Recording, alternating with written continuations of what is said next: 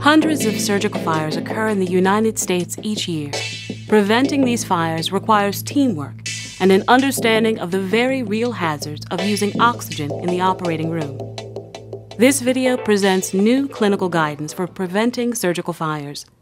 The new recommendations focus on eliminating open delivery of supplemental oxygen during sedation or securing the airway if the patient requires an increased oxygen concentration.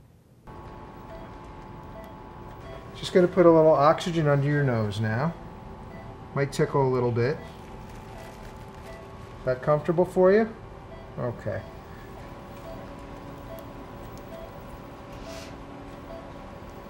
Do we have a surgeon? We need to give him a page? He should be on his way. Okay, terrific. Feeling sleepy and comfortable now, Andrew? Okay, everything's going fine. Are we ready to drape, Renee? Not yet, Dr. Rooney. We used an alcohol-based prep. It still needs some time to dry.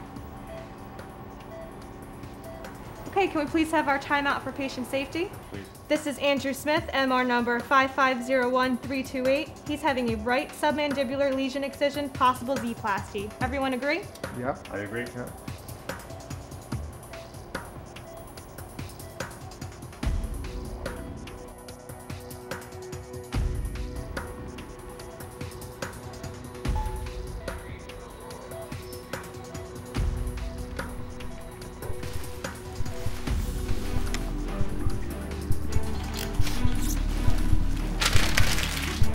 Scalpel, please.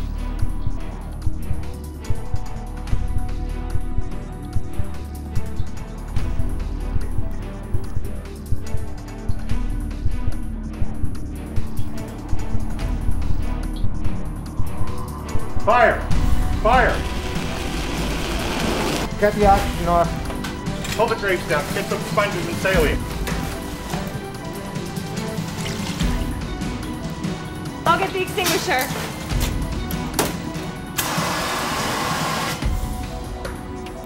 I'm concerned about an airway burn. I think I'm going to intubate the patient. Okay, I'll call ICU and get a arranged bed for him. Okay, that'd be good. Jeff, in all your years of practice, has anything like this ever happened to you?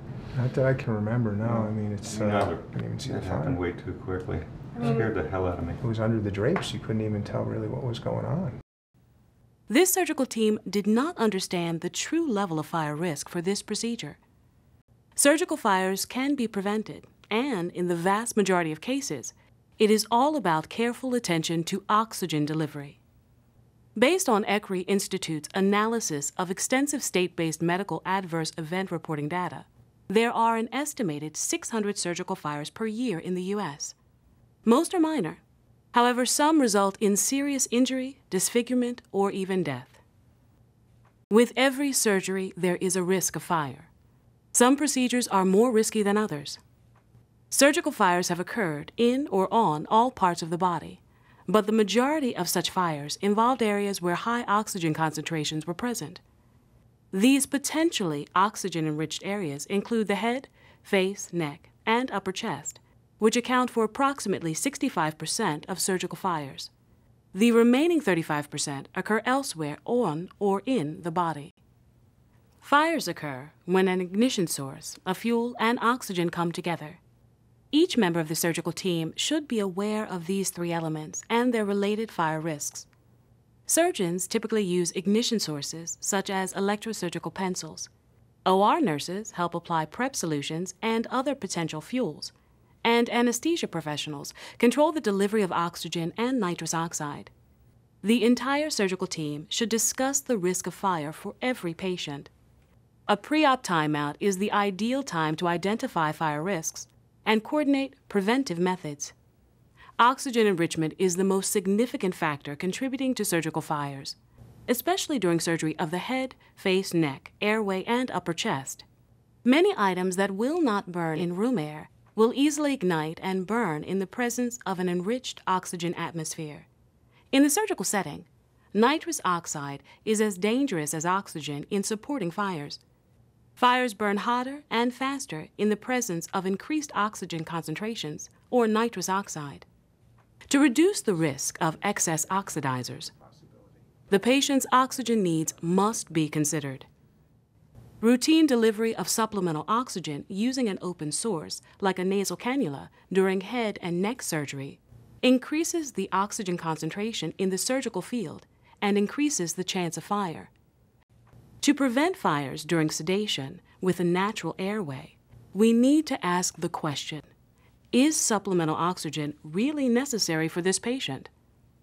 Many patients can be sedated safely and effectively without supplemental oxygen. For patient comfort in these cases, air can be delivered to the patient via a nasal cannula or mask. Oxygen saturation monitoring with a pulse oximeter should be used as always to ensure adequate oxygenation. If supplemental oxygen is required to maintain adequate patient oxygenation, then the airway must be secured with a tracheal tube or laryngeal mask airway to keep oxygen from entering the surgical field. There are, however, some surgical procedures around the head, neck, and upper chest where conscious sedation is required and oxygen delivered by nasal cannula or mask may be required to maintain adequate oxygen saturation. These may include cases where the sedated patient needs to be able to speak during the procedure, such as carotid artery surgery, neurosurgery, and some pacemaker implantations. There also may be unusual cases where the risk of securing the airway for a minor procedure is greater than the risk of careful open delivery.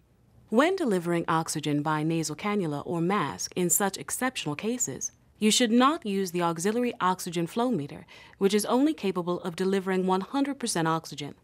The goal is to deliver the minimum concentration of oxygen necessary to maintain adequate oxyhemoglobin saturation.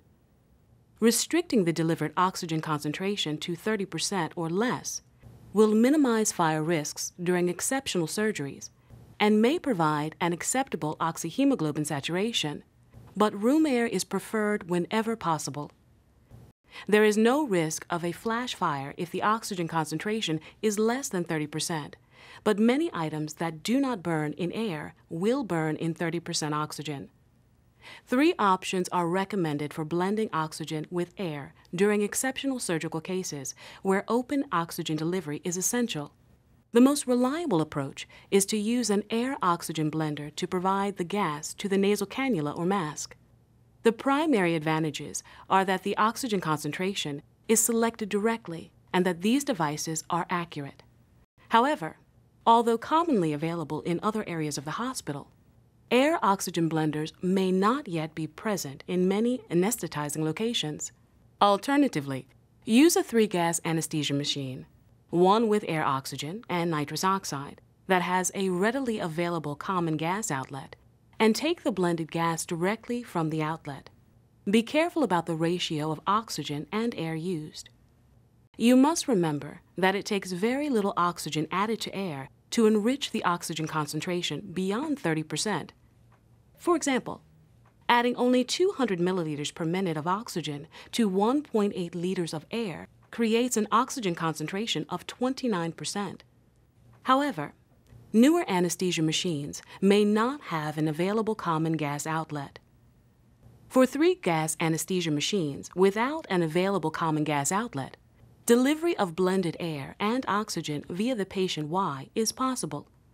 For faster changes in oxygen concentration delivery, close the APL valve. This technique has the advantage of being able to measure the concentration of oxygen delivered by the flow meters using the oxygen concentration monitor. Regardless of which open delivery method used, if you first deliver 100% oxygen with the intent of later lowering the concentration prior to using an ignition source, it may require several minutes to reduce the oxygen concentration delivered to the patient and accumulating under the drapes. Furthermore, the actual oxygen concentration at the surgical site is not known when using open oxygen delivery. You should always start with the lowest oxygen concentration required to keep the patient safe. The delivery of 5 to 10 liters per minute of air under the drapes can wash out excess oxygen.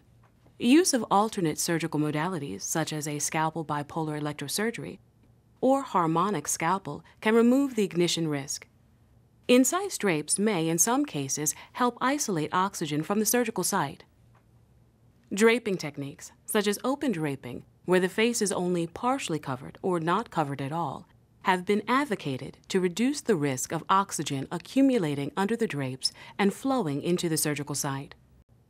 Be aware, these techniques should only be used for exceptional cases, since they do not fully eliminate the surgical fire risk when delivering oxygen above 30%. To summarize, the preventative methods that can be used for exceptional cases include blending air and oxygen, diluting the underdrape space with air, using alternative surgical modalities, and using modified draping techniques. Like oxygen-enriched fires, alcohol-related fires can cause serious injury. Alcohol-based prep solutions burn readily in room air, and the fires are hard to see. Fires with any alcohol-based product can cause serious injury. If you use a prep solution containing alcohol, it must be allowed to dry completely before draping. The same holds true for any tinctures or flammable dressing, such as collodion.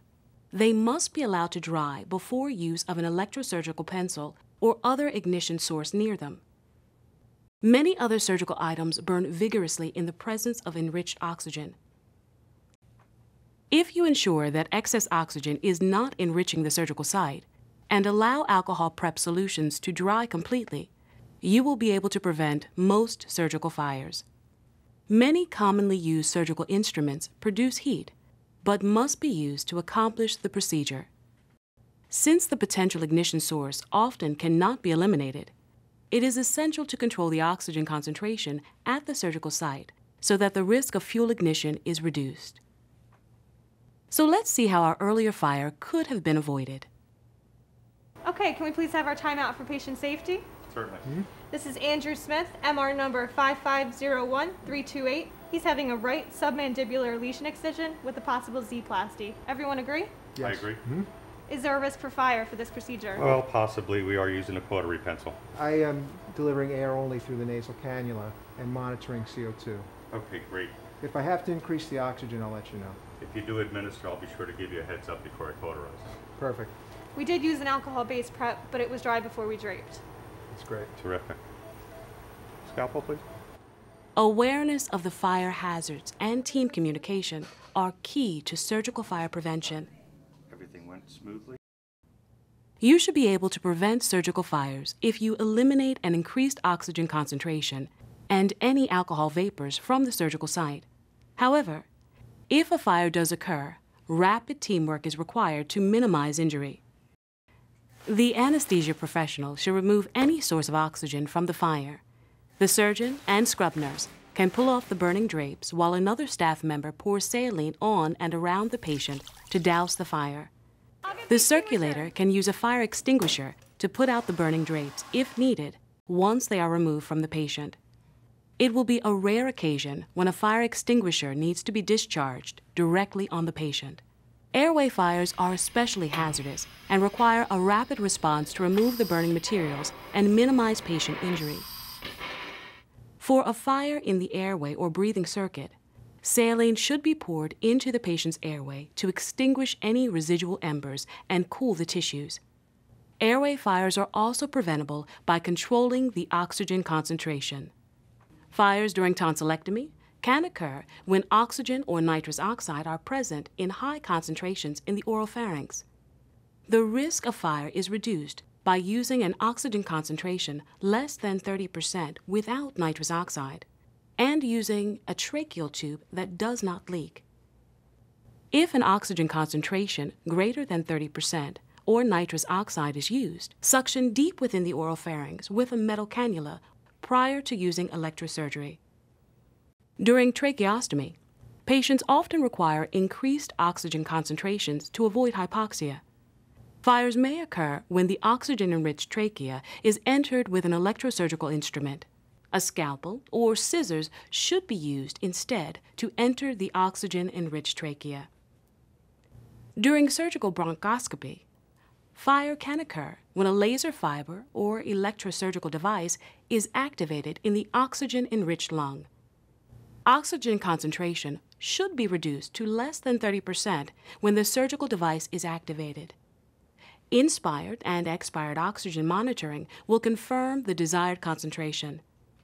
High gas flows should allow for rapid reduction of oxygen concentration to facilitate surgery, and rapid increase in oxygen concentration to avoid prolonged hypoxia. Surgical fires are preventable. The risk of surgical fire should be discussed by the operating room team. If an alcohol prep solution is used, it must be allowed to dry completely before draping. Open oxygen administration for surgery of the head, face, neck, and upper chest is not recommended. The oxygen concentration at the surgical site must be controlled. For patients requiring supplemental oxygen, control the airway with an LMA or tracheal tube to exclude oxygen from the surgical site. Possible exceptions are surgeries where a patient needs to speak during the case and when supplemental oxygen is needed. If a fire does occur, rapidly remove burning materials from the patient to reduce injury, while simultaneously disconnecting the breathing circuit from the patient. With attention to teamwork and knowledge of the causes of fires, prevention should be successful. Several references are available for additional information on this topic, including an online continuing medical education course. Thank you for your attention.